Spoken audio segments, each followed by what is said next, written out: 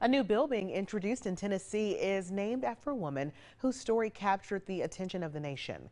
Cyntoia Brown was sentenced to life in prison for killing a man in 2004, but Governor Bill Haslam granted her clemency in January. Now lawmakers are introducing legislation meant to address circumstances like the one Brown was suffering in.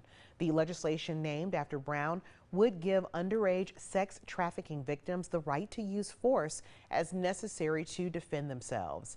One of the bill's sponsors, State Representative Lamar, spoke about the proposal. Cyntoia Brown's story is not unique.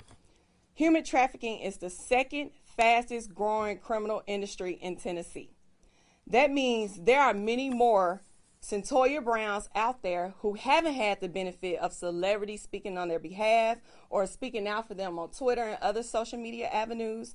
This bill is for those children who don't have the media, and it's our obligation as elected officials to speak out for them. Well, Brown's clemency came on January 7th, 15 years after her life sentence, and amid a nationwide wave of support for her.